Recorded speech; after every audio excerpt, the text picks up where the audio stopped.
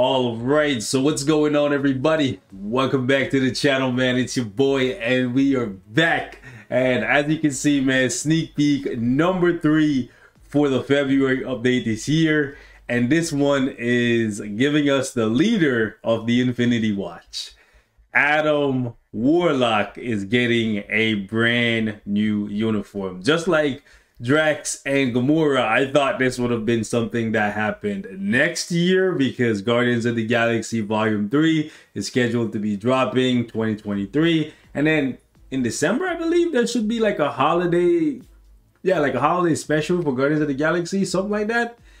Correct me if I'm wrong in the comments, guys, but yeah, today we got sneak peek number 3. Many people were speculating that it would be the Tier 3 announcement, but in fact, it's actually, well, maybe it could very well be the Tier 3 announcement without actually showing us a Tier 3, because I watched this video and I did not see a Tier 3 in here, but we got a glimpse of Adam Warlock, and this could actually impact the game a lot.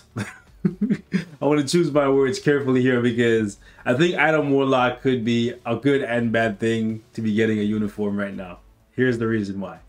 Adam Warlock is one of the most broken characters in all of Marvel. If you know anything about him, you know he's basically like a space god. He's supposed to be like, I guess, the perfect human, but then on top of that, he has all these crazy powers, and he's generally in possession of the Soul Stone, which is an Infinity Stone. If you have somebody walking around with the Infinity Stone and their name is not Vision, chances are they're OP. Shots fired. I know all the Vision fans coming for me in the comments right now, but let's be real, bro. Vision, the Infinity Stone is wasted on that man, bro. But Adam Warlock is actually a beast. Like, he crushes so many characters, it's not even funny. So him getting a uniform here, I'm hoping his second coming, if you will be much better than his first, because they released this man and he never really impacted the game. The best he was ever at any point in time was a counter for Doctor Strange, simply because of the fact that he was immune to time freeze, right? This thing right here. And let's be real, guys, immunity to time freeze, if this is your selling point in 2022, there's not really much reason to buy you, right? Because everybody and their mama runs a debuff removal lead now. This was a time when debuff removal leaderships were not that, I would say, popular? Nah. I was gonna say popular, but I don't think that's the right word. I think they were not that potent because there was not that many of them, right? But now there's like at least 15 debuff removal leaderships, I believe, and on top of that, characters have it passively. So Doctor Strange and his time freeze thing in timeline battle, that's not even a thing. Now Adam Warlock does have the ability to revive, and I think if they do what they have been doing for PvP characters like Mr. Sinister, Hela, who else has it? Mr. Sinister, Hela, and Wolverine, right, where they give these characters the undead passive on their artifact. If they do that for Adam Warlock, we could see something that is really toxic for the game. A character that can revive and abuse that this undead passive, right? Who has it here that I have favorited? I'll just go to Wolverine, right? Adam Warlock is supposed to be really, really hard to get rid of, right? Almost unkillable because he's a godlike character. So I wouldn't be surprised if they gave him the undead artifact. I know I'm jumping the gun. We're gonna take a look at the rest of the sneak peek and whatnot, but I really want to touch on this. I hope they don't do that. I hope they do something different, like what they did for Emma Frost with the reflect, but even that is pretty toxic.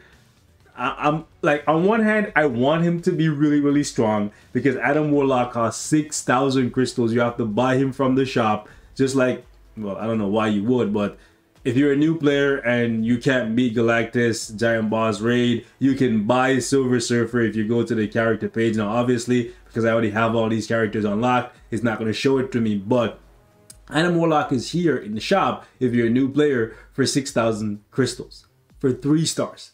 I'm going to tell you guys this right now. Do not buy Adam Warlock, and if you have him, do not build him any further than you currently have him. Because here's the thing. We've been noticing a trend lately where certain characters are getting better than they've ever been, but they may not necessarily be getting better for the things that you want them to be better for. For example, Mr. Sinister, he's better than he's ever been, but let's be real, that's just for Alliance Conquest. How many of you guys watching this video right now are really gonna build Mr. Sinister for Alliance Conquest?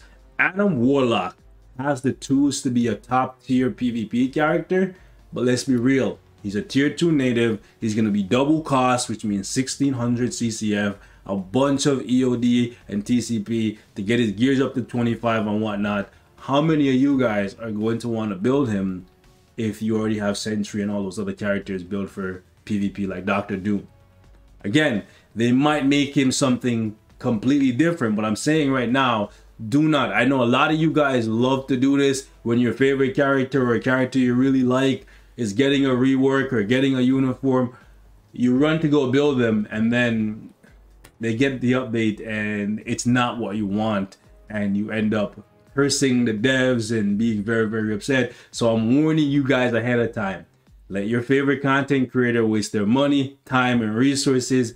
Find out how good these characters are, and then after that, once you've seen 4 or 5 different videos and you can confirm that yes, they're good for what I want them to be good for, then go build them. Because waiting a week, I'll put this out there right now because I know somebody's gonna go in, build whoever, whether it's Gamora, Drax, or Adam Warlock. And I'm specifically doubling down on Adam Warlock because some of y'all don't have him. You just started playing the game a couple years ago. Adam Warlock hasn't been relevant for like 3-4 years, damn near 5 years. I don't know, I can't even remember when he came to the game.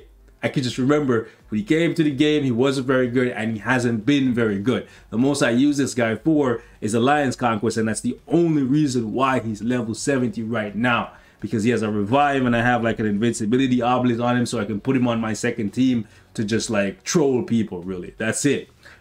He has everything, I would say, in his kit to be a top tier PvP character if he gets tier 3, because he can revive and whatnot. And if they give him healing, which in today's meta, if you're a PvP character and you can't heal, let's be real, that's not going to work, right? So more than likely, they're going to give him some type of healing. And if his HP goes up, which his HP probably won't go up too much because he's a blast type, but with the ability to revive on the potential artifact, which you guys know they're gonna milk the artifact system so much. Trust me, they're gonna milk it. Adam Warlock, him, the guy, one of the only people that can say they soloed, well, did he really? Well, yeah, kinda. I was gonna say soloed Mephisto, right? Just take that in, boys. When Thanos is on a rampage, when they can find him, guess who they run through? Adam Warlock. He's that guy, bro. So this is a big opportunity for them to cash in on a character that they didn't really get to cash in on the last time. I will say this, and I said it on Twitter. Let me show you guys my Twitter post if I can bring it up, right? I did say it on Twitter. I hope they don't treat him like they did my boy Hyperion and Blue Marvel. Let me show you guys right here. Pop, right? So I said, oh boy, hope his second coming is better than his first. Please don't make him another Hyperion or a Blue Marvel. Now, I know some of you guys are going to be like, what does that mean? I'll tell you right now. How many of you guys use Blue Marvel or Hyperion on a regular basis? I'll wait. Probably not that many of you guys. Reason for that is the game modes that they're good for, 90% of you guys don't play. I'm talking Alliance Tournament for Blue Marvel and Alliance Conquest for Hyperion. Besides that, the only reason to use these characters ever really is story missions, so you can get the extra fragments.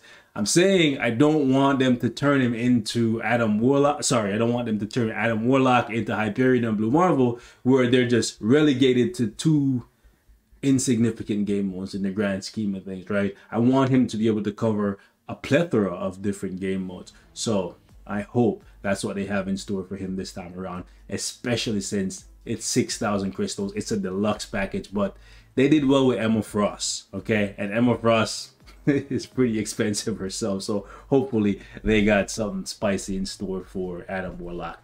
With that said, let me get my ugly ass out of here and we can take a look at the trailer. I know I've been babbling for what? Oh my gosh, damn near 10 minutes. I'm sorry, guys, okay? Anyways, let's jump into the video, man.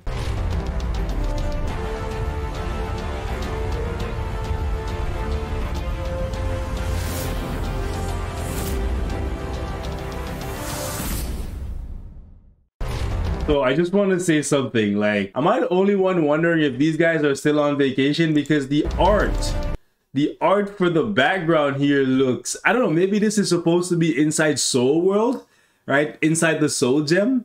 So maybe that's why it looks like, I don't know, like a kindergartner drew this. But like, for real? Again, I probably couldn't do better, so I'm not trying to throw shade. The point is, the sneak peek team usually gives us some bangers. And this one right here just seems like, yo, the intern drew this background. That's just me.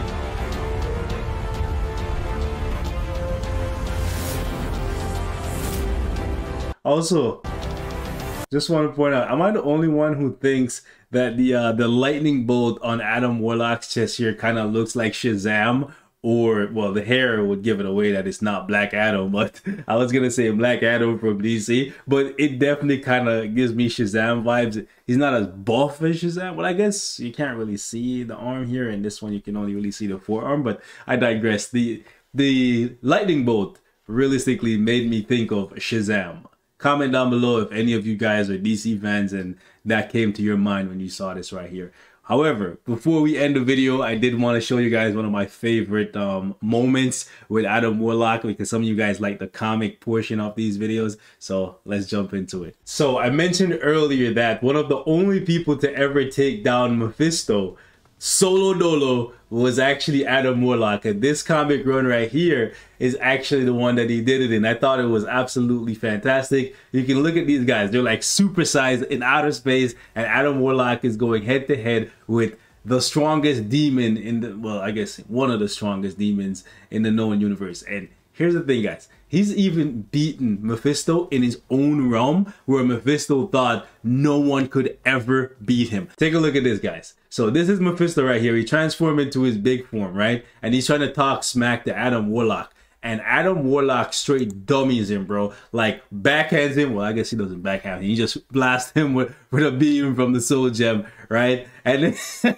and here Adam Warlock, bro. Have you soon forgotten your last encounter? Do you not recall your agonizing fate when before you challenged my Soul Gem? Remember too that contest took place within your precious Hades, where you once thought yourself to be supreme. In case you guys don't know, inside Mephisto's dome, it's kind of like how in Limbo, Magic, the character, she's unbelievably powerful, but when she comes to the regular world, she gets nerfed a little bit. It's kind of similar for Mephisto, where inside his own realm, he's incredibly powerful. Like, I would say damn near unkillable. A lot of characters have tried Mephisto in his own realm, and not too many have walked away. Let's just say that. And Adam Warlock is one of the few to do it. And right here, he's literally bragging, bro. He's like, defy me now, and your very existence stands in peril.